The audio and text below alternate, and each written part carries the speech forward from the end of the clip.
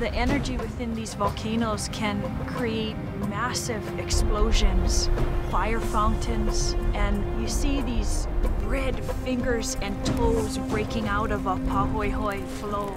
It's incredible to watch. Ho'i Volcanoes National Park is so unique because it encompasses Mauna Loa as well as Kilauea, two of the world's most active volcanoes. Visitors on certain occasions can walk right up to the active lava flows. On other occasions, they will have to view it from afar where it enters the ocean.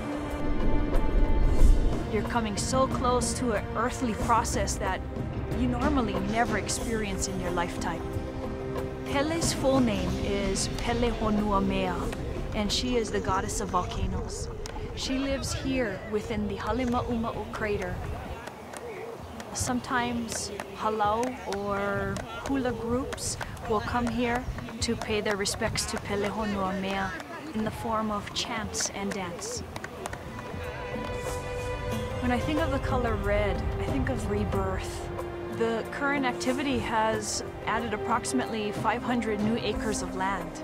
So we have the island forming right in front of us. And we can reflect on that and realize that all of Hawaii was created by this very process.